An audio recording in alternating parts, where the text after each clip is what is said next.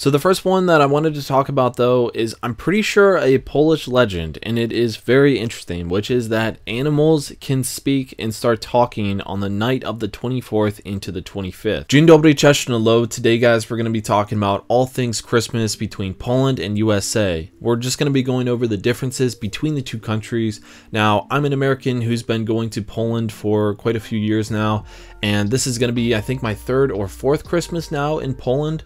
So I'm starting to lose count, which is kind of starting to scare me. But yeah, so today we're going to be talking about the differences between, food, family gatherings, alcohol, decorations, all of that stuff. We're just going to be talking about it in this video. We're also going to be talking about the similarities as well. And if I miss out on any, leave them in the comment section down below. So anyways, guys, let's just get started. All right, so the first point is going to be Christmas trees. Now, in America, everyone gets their Christmas trees after Thanksgiving. So it's usually always religiously pretty much after Thanksgiving is when everyone's going out and getting the trees. And I used to work at a Christmas farm actually in the US, and the busiest day or the busiest weekend of the year would always be the one right after Thanksgiving. So usually Poles will get their tree around the 6th of December, which is a day called Mikołajki, and I'm going to be talking about that a little bit later.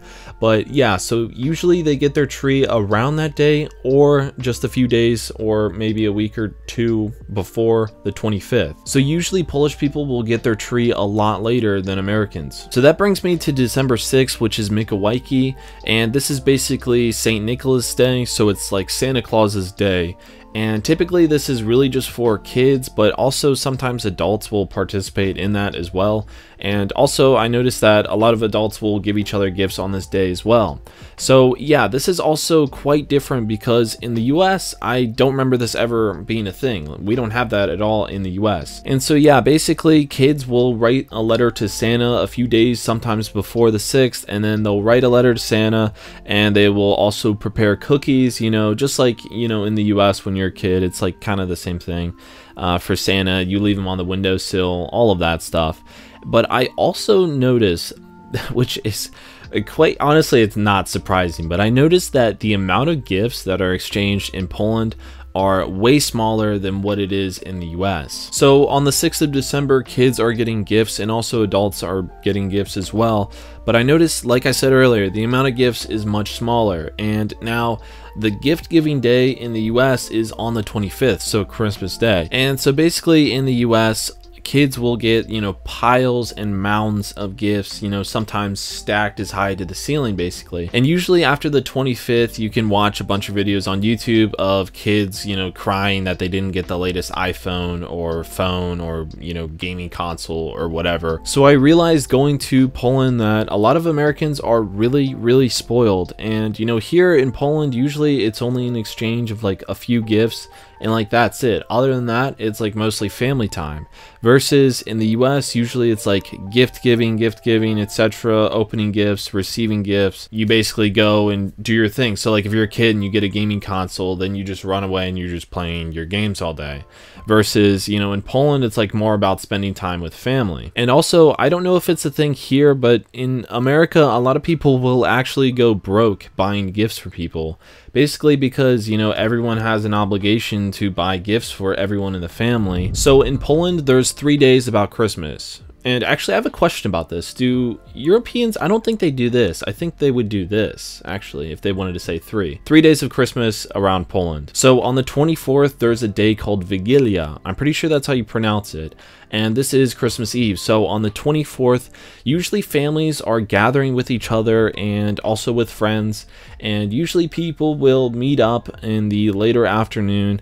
And sometimes there's a small exchange of gifts, but really not much, especially if you wanted to compare it to the US. It's not a whole lot. It's usually like something small and sweet usually.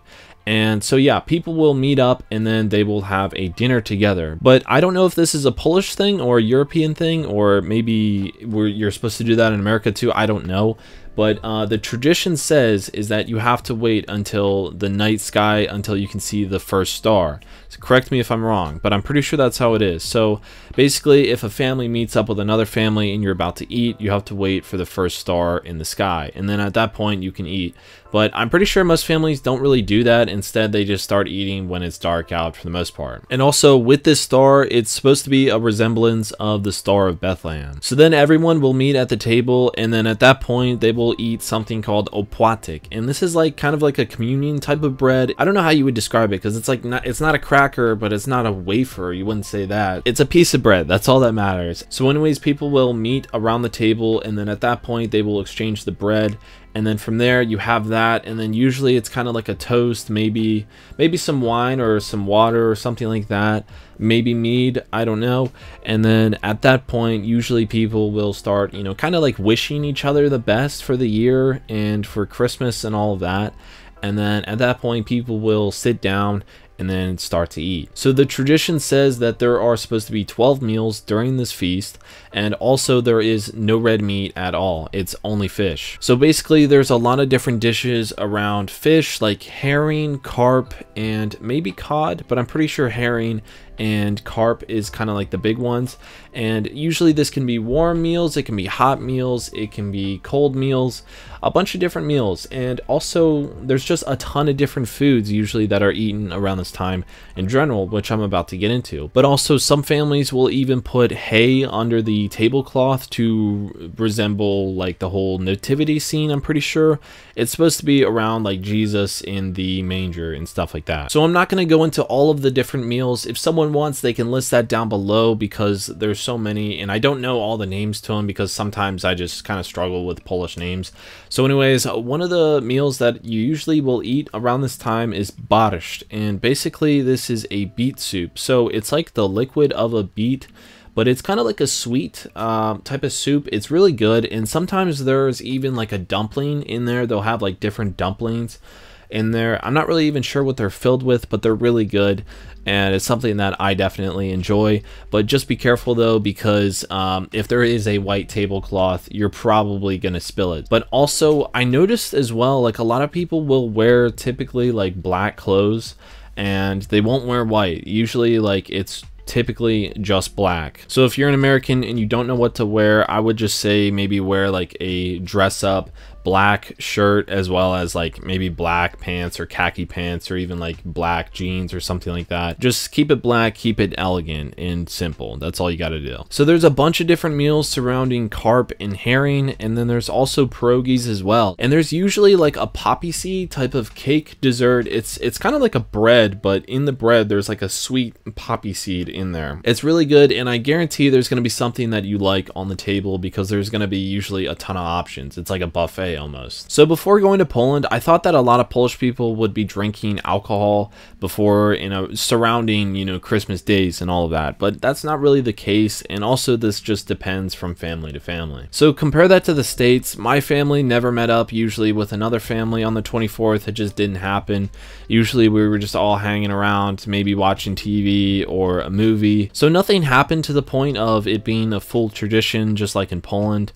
So anyways, on that night on the 24th in Poland, there's something called Pasterka, and this is the Christmas Eve into the 25th, Christmas Day service, church service, where, you know, they usually talk about Jesus's birth and all of that stuff. And so this service is usually all day long, but I think it's most popular to go, you know, from midnight into the next day, into the 25th. So this is also actually similar to the US. A lot of people will go to church on the 24th into the 25th, or usually just at some point in the evening of the 24th. You know, people will light candles in the church service and all of that. I haven't been to the church service Pasterka in Poland at all yet, but I plan to be doing that this year, so I'm kind of excited about that. I want to see how it's different. I've heard stories of people going to this service like really drunk, so maybe I'm going to be seeing that. Maybe it's going to be kind of entertaining, I don't know. But anyways, let's get into the 25th. So on the 25th in Poland, it's called Boża Narodzenia. Boża Narodzenia. So usually on this day, people will go to church in the morning if they're a practicing Catholic. Maybe not, you know, it just depends. And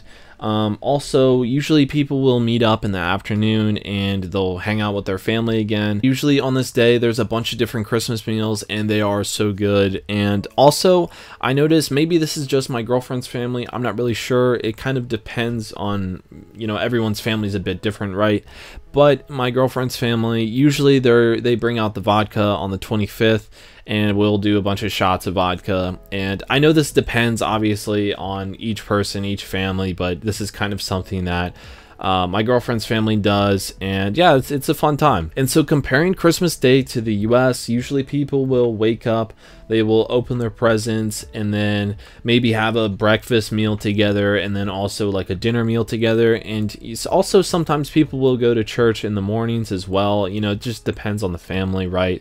And then after that, basically everyone will open their gifts, and then that's pretty much it. My family didn't really hang out with other families too often on this day. Some years occasionally we would on Christmas Day, but for the most part, not really. And in fact, most of the time for me, it was spent going from one of my parents to the other parents because they're divorced. So yeah, I don't know. Maybe that's the same for you divorced people and kids in Poland. I don't know. But that was just how it was for me. In fact, I would go from one parent at first, and then I would just simply go to the other, and I would have different meals and different presents like from each. So yeah, just maybe a bit different from how most people are, but that's kind of how I grew up. So the 26th is the second day of Christmas, which, even though I was mentioning before that there is, like, you know, 3 major days of Christmas in Poland, the 24th, 25th, 26th, for some reason the 26th is the second day of Christmas. So that's, I don't know, that's just what they call it here. So anyways, on this day, usually it's kind of like a relaxation day. Sometimes people are visiting with friends, getting caught up with them, because on the previous days, most of the time people are just hanging out with like strictly family for the most part. So usually on the 26th, people will either just hang out, chill and relax, or they'll meet up with their friends and give each other gifts, something like that. Where in the US, I guess it's kind of the same. Most of the people are doing just nothing, just relaxing, maybe watching like football. Most people aren't doing a whole lot. Sometimes they'll go over to the friends and exchange gifts as well. Pretty much the same thing as in Poland. So one thing I want to talk about is that Polish people are religious about the movie Home Alone. And I didn't really know this until I went over to Poland. People are crazy about this movie here, to the point where one year the TV station that was airing it every single year basically said that they weren't going to air it that year. What happened was basically the entire country signed a petition for that Polish TV station to then play that movie. And ever since then, they've still been playing it. And I'm pretty sure that that was a couple years ago. So that's a bit of a fun fact, that they weren't going to air it one year, and everyone basically decided, no, you are going to air it. You are definitely going to air it. So yeah, a bit interesting how people are really into that movie. I guess it's pretty similar to the States. You know, people are usually watching Elf and Home Alone and, you know, all of the classics as well. So I don't really think that differs at all.